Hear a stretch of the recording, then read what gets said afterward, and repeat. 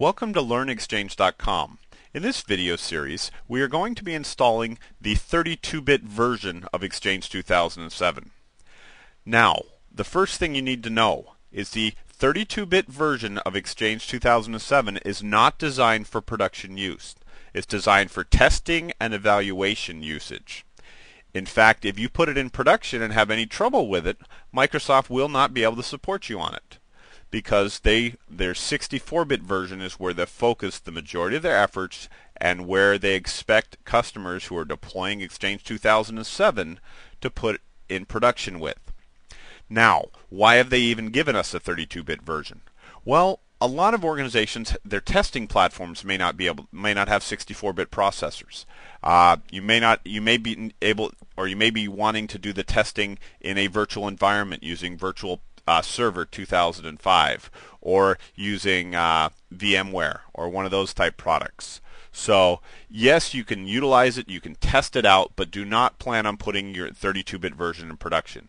If you're going to be putting in production, you're going to want to be building new servers, fresh installs, all of that with the 64-bit operating system, such as Windows Server 2003 64-bit, and you're going to want to be installing the Exchange 2007 64-bit version. But if you're like me, you need a test environment, so we're going to be loading up the 32-bit version today. Well, you can obtain the 32-bit version in evaluation form from Microsoft's website or through your appropriate Microsoft channels for media. So to begin, I'm going to go ahead and put in my Exchange 2007 CD-ROM. I've got that in my computer. And I'm going to go ahead and double-click it. You might have had the auto run automatically load up for you. Now, the first option is we've got Plan, and they've got a document here on reading all about Exchange Server 2007. Well, I figured you've probably already read that before, or you're going to watch my video series, and then you can go back and review that document. Either one of those, you do want to make sure you review that document before you complete your production installation. Now, underneath the Install section, we see that Step 1 is already complete. Install .NET Framework 2.0. Well, that's because I've performed a Windows update on this server and made sure that I have all the current components. These days, the .NET Framework is part of the Windows update. You can go ahead and make sure you select it and install it up on your machines. In fact, you want to make sure that the server you're about to install Exchange 2007 on is patched up to the current levels. You really don't want an unpatched machine to load up Exchange 2007. In fact, we're going to find there's a few extra patches we have to put on specifically for Exchange 2007 32-bit edition. Next one, Step 2, we don't need to do Step 2 to install the Microsoft Management Console because that's installed by default on a Windows Server 2003 machine. What we do need to load is Microsoft Windows PowerShell, their new scripting language, which is essentially replacing VBScript as Microsoft scripting language. Sort of a hybrid between VBScript, Perl, and a few other, and a command line interface. So, let's go ahead and if we click on this link, it will actually take us to a website. You can see that over on the left. It'll take you to Microsoft's website and allow you to download the Windows PowerShell components. I've actually already downloaded those. So over here on my C drive, I've made a directory called Updates, and what you need to load is what's called KB926139. And what this has in it is this has Microsoft PowerShell. So I'm going to go ahead and complete the installation of this by agreeing to the license, after I review it, of course. Allow PowerShell to install, and then we'll go back to the next step of the setup. It won't take this very long at all.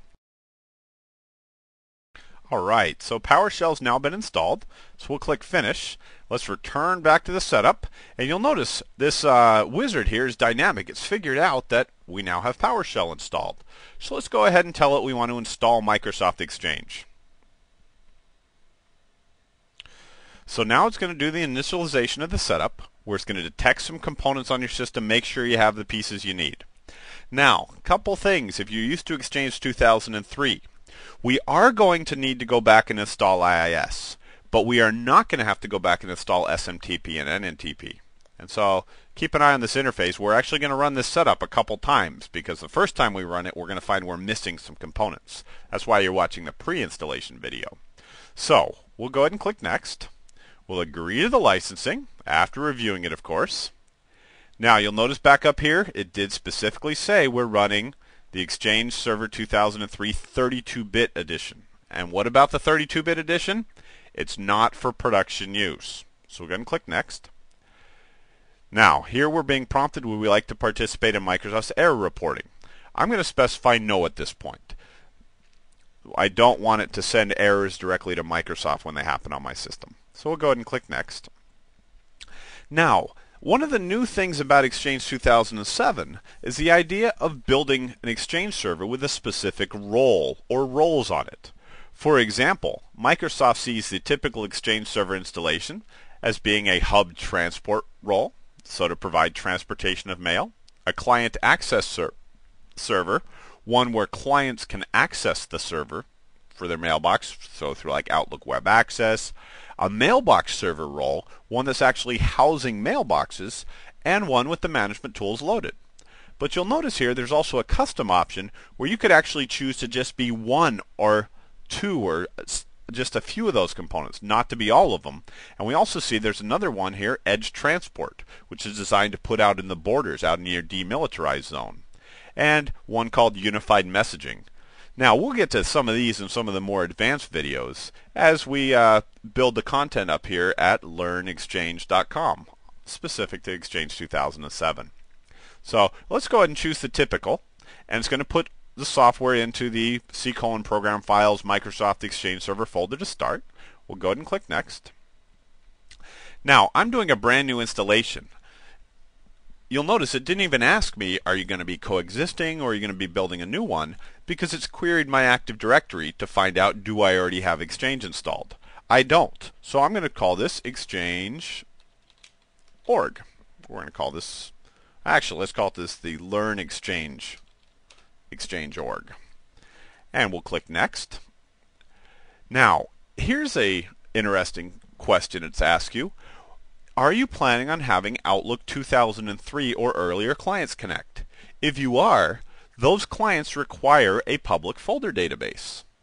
If you are only going to be deploying Outlook 2007 clients, you don't need a public folder database anymore.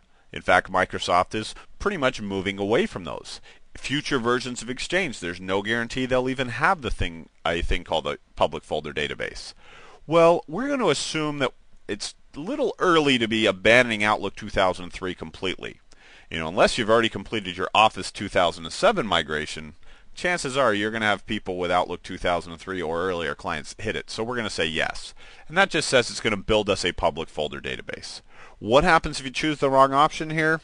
Not a big deal.